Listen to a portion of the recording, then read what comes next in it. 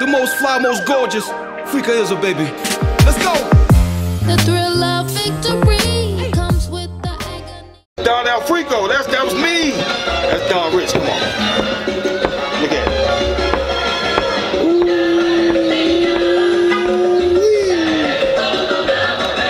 I used to go in the Puerto Rican store and the Puerto Rican stores. Y'all gonna hear me, man. This is what I'm talking about. Look.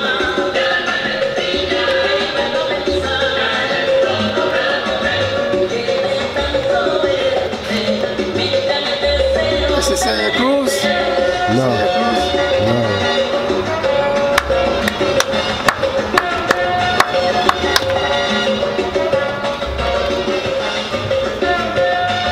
Y'all hear this? Puerto Rican. All my niggas. And Brocio. You already know. Off there right up Tom Clinton Place at the Puerto Rican store. Puerto Rican store that's right there on top of Maple and Grumman. The Puerto Rican store that was right there off of Crane. North. Yeah. Y'all know. Real talk, every Puerto Rican store around the world. If you got a Puerto Rican store, like places like Orlando, it's beautiful. Real grown man shit. Real talk. Well, we gonna talk over the music because my man parked over there. Yeah, I'm trying to tell you, you gotta go ahead and get that shit going. Yeah, that's where you at. That's why I told you, you might well go on record, baby. Alright. So, peace and blessings, everybody. Welcome to episode 3 of the Freaka Show, where we document the story of MCs, and we have one MC in particular who has a story that you need to know to understand the history of Brick City hip hop. And we sitting with my man, future star, something very special to come. We got Sonsu, Desert Set, one of your favorite MCs that you didn't even know he was already in front of you, and you just had to check him out. All right. So, let's talk about it. Talk about creativity and what was the creative side of the Bricks that made the Bricks special? You know, everybody always scream punchlines and metaphors, right? No, I said everybody always scream punchlines and metaphors. But if you really take time to think about it, no, brothers was creating their own styles. Brothers were speaking to the people like, yo, hey, you, this is me. Don't nobody sound like this. With the punchlines, with the metaphors. Nobody was trying to sound the same. And that's why I say the era of punch you in the mouth rap. Like you couldn't sound like nobody. You couldn't say nobody rhymes, especially around cats that was really into hip hop. And I don't think nobody understand that. And right now, it's not against the youth. Don't get it twisted, y'all. What I'm saying is what we come from, you know, it's something, you know, different. But, you know, I fucks with y'all. You know me anyway. So, even to this day, I noticed that a lot of young brothers got their own type of style. You know what I mean? Like real talk. And they be spitting off their own, you know, how they feel. Like young brother QB. You know what I'm saying? Real talk, the young brother QB. And the brother Corleone, his son. He you know what I mean? These are some of the young brothers that, you know, really they doing it. They got their own style. You know, and that's what it was really about, having your own style. That's what you can say as many punchlines and metaphors that you want. But if you ain't saying it with originality, you really ain't being recognized. You couldn't sound like nobody. That was one of the main things that went on, you know? Alright. But creativity has always been the beginning and end of hip hop from the door. Cause no matter where you are from, you carried the city on your back. Why is Newark's back so wide, but nobody's carrying it? Because Newark branches out. I'm gonna tell you, like I was saying before in one of our prior interviews, Newark traveled through the penal system. Patterson traveled through the penal system. You understand? Jersey City traveled through the penal system. You know what I mean? Trenton traveled through the penal system. Camden traveled through the penal system. So everyone got a chance to meet Newark dudes. You know, Newark dudes tend to dominate, and it's not no bullshit. Brooklyn dudes love Newark dudes. Like it's real, like real shit. So what I mean is, it was an influence. I love Spread Wide. it spread very, very wide, and it went out of state. Newark really, you know, and when you meet a Newark dude, not saying every dude from Newark solid, you know what I mean, because I can't say that. But one thing I can say is that there's a lot of Newark brothers and sisters everywhere. You know what I mean? And I've come to run into them going places. Brothers, and what I mean by that is brothers from Jersey. You know, so that's why. But we don't have the people in position like they were at one time to be able to carry it. Now that they realize what the whole plan was when people were coming towards them to get them to do an executive movement. So them being, you know, in the mind frame they were in, you know, certain decisions were made, and it wasn't for the betterment of who they say they love so much. When at that time, if they would have made the right choices then, right now they would be them same people that they can't really rap about because that's not their status. Executive, CEO, when it comes to the music. You can't say that ain't what you want to be when you're a CEO and everything else, but you still funding everything else from music. It don't add up. You know, so that's just me speaking from the top, you know what I mean? Down to the bottom. I feel that. I feel that. DJ, let me ask you a question. Originality is something that you know because you break records and you spin them. When originality became less a statement in hip-hop, how hard has it been to spin records or to carry a crowd using the lack of creativity to differentiate the sound for each record? The only thing that would be difficult about that is that the times has changed. Like what a lot of music that they have out right now, it's a certain audience that want to hear that shit. Like maybe some of the stuff that they say, oh, he don't make any sense, or he just like this one with the bird, you know, like it's dumbed down. Like there's a whole dumbed down group of listeners is not gonna want to hear some lyrical shit because it's gonna cause them to think.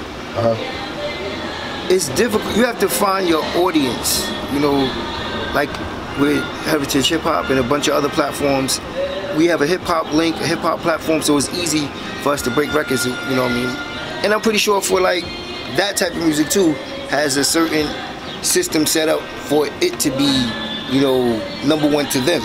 You know, somebody's breaking records in that genre. It's a genre within the genre, but somebody's breaking records, shit we never even heard before. You know, it could be some little local kid, you know, and Instagram, TikTok, and all the shit these kids be using, they could become a hit overnight. You know, so it just all depends on who you fuck with, you know what I mean? Like who you dealing with, you know. Alright, so how about this though? We're gonna talk about Built for This, the new single by D Rich. We gotta talk about it, you know what I'm saying? We talked about the album song. You said you feeling the song, right? I love this song. Alright, so let's talk about this. Since we're talking about originality and feel, what was the feel of the song when you first heard it, and where did it take you? For me? Yeah, for you. It took me back like on some 90s shit. The beat, even the girl singing the hook, you know what I'm saying? It pulled you in, you know. And then if anybody don't know Freak, they know he gonna put that sauce on it. You know what I mean? And with the sauce, it just make the whole song even better because, like, I know his style, you know. But it's definitely. And then I thought, I was like, yo, this is a radio joint. This could be on the radio. You know, this is a radio catcher right here. Radio, you know. But yeah, it made me feel good, bro. It's on my playlist now. Peace. You know? Peace. Now, my question with that is, Built for This is a song that's not very Jersey, but it's very musical. I'll tell you what I mean when I say not very Jersey. That's right. That's right. New Jersey has been put into a box so much that anything that's hot that comes from Jersey, they don't say has a Jersey sound. But if you listen to the history of hip hop music, that song is like Drew Down, Rappin' Forte, Too Short, E40. And if you know anything about Cali music is universal. How are you bringing universal equity to New Jersey hip hop? Well, First of all, like I said, it's about my own style.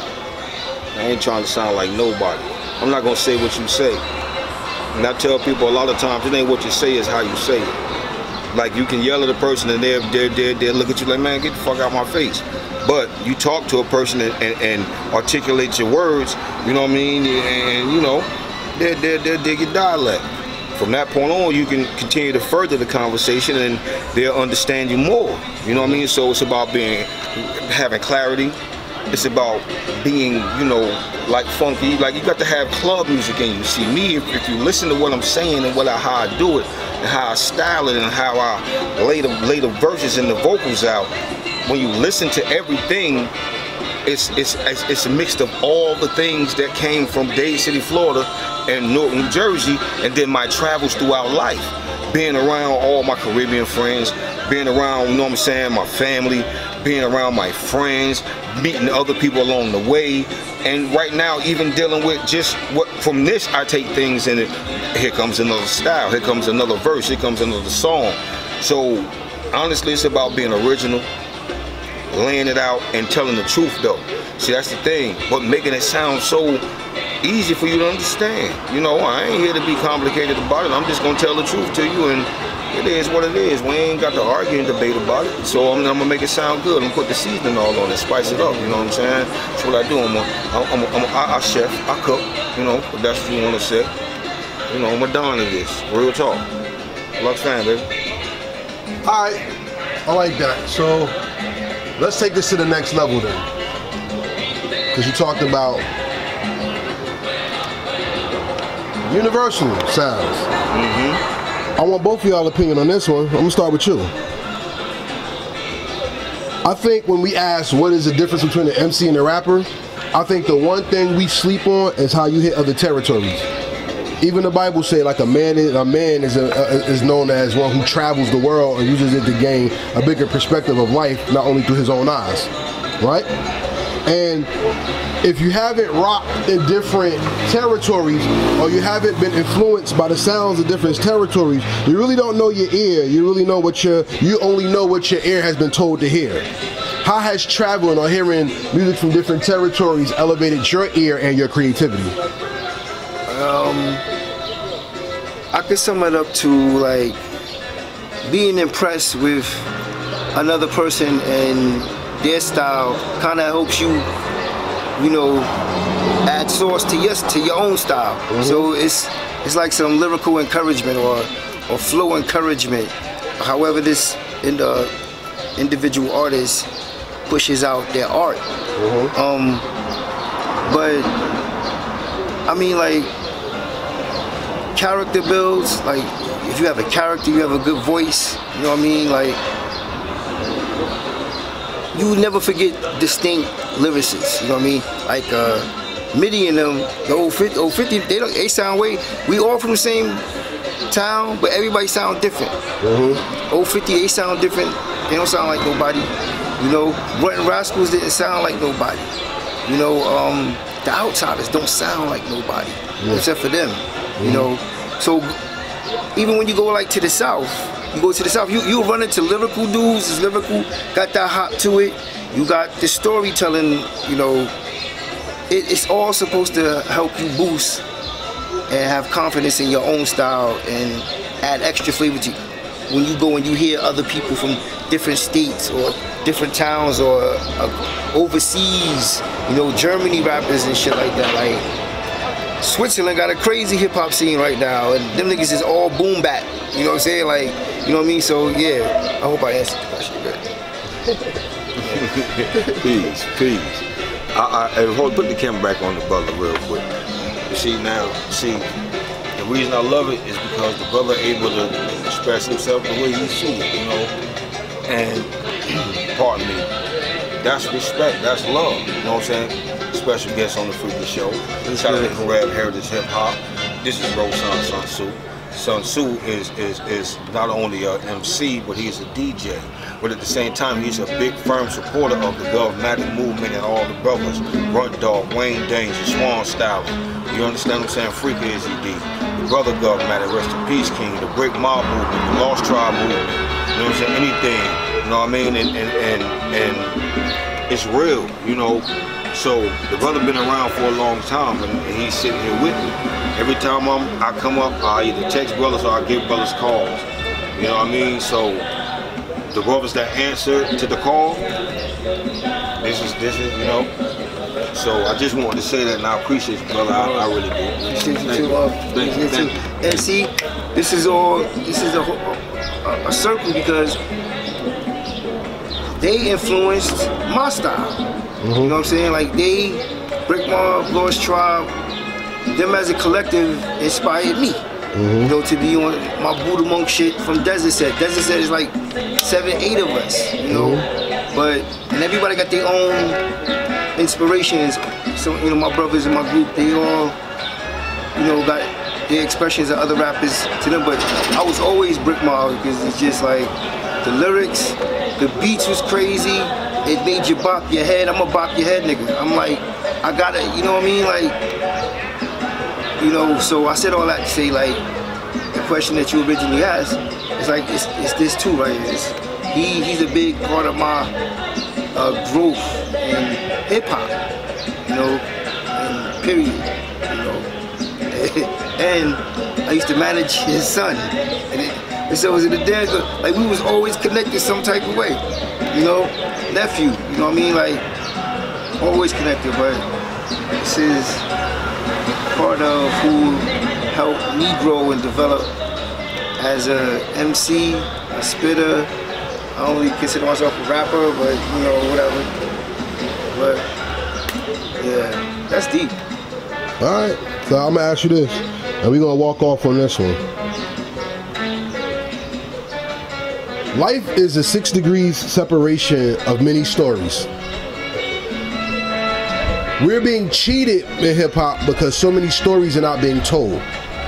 And that's the key to learning and the bastardization of lessons being taught. I was always the person who asked them, when I used to go to church or go to school, they always talked about Christ and the 12 disciples, right? And I used to always ask the question, well, who are the 12 after the 12? They told me, shut up, they didn't want to talk to me about it, you know what I'm saying? And to keep it real, we always hear the same names, but who are the people who influenced or came after the main influenced people? Now that the books are being opened and the stories are being told, what is to be gained by the game from knowing who you are, what your story is, and how will it influence others?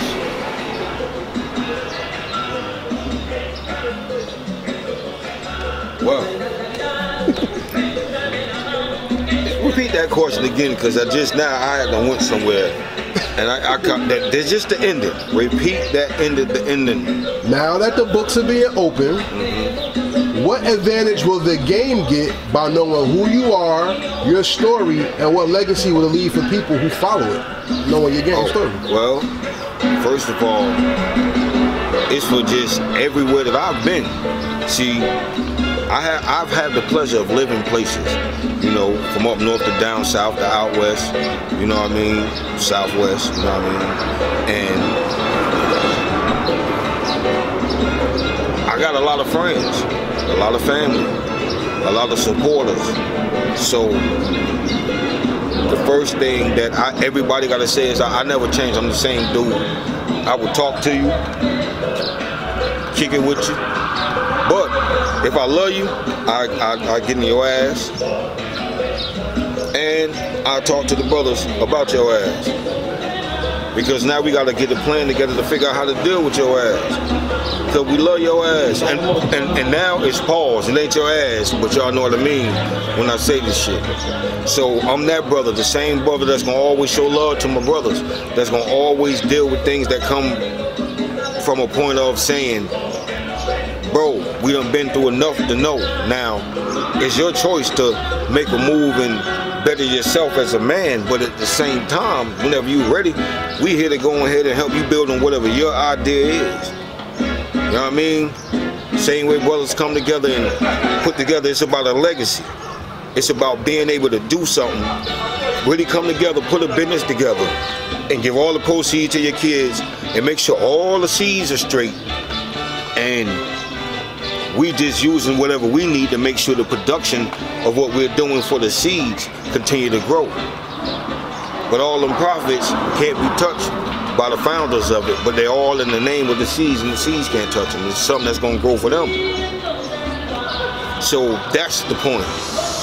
Generational wealth. Being able to generate that, being able to teach the youth how to learn this business, because that's what everybody want to do. They want to do music, you know, or in some sports, so they can do music and support their homeboys that's doing sports. And you know, and now we got all these sponsorships going on right in the neighborhood. There's so many different gifts that we have. We out here in the streets, natural born hustlers. We're forced to be. So we become young CEOs on different levels, because there are levels to it. But the point is, we all deserve that shot. So that's my thing. I want to be known as the brother that gave everybody their fair shot. You know what I'm saying? Because, like I said, we love you. And I want brothers to know that much. Lux fam, love you. Freaka, love y'all. I always did. I'm always there for my people, and anybody that know that. Except when you get on my nerves, I don't want to be bothered. Y'all know how I am. But at the same time, I'll call you, I'll text you, I'll do whatever. But y'all know me. I ain't changing on the bullshit. From the bricks to the sticks. From the bricks to the sticks. I need something to drink, man. The most fly, most gorgeous. Freaka is a baby. Let's go. The thrill of victory comes with the agony of defeat.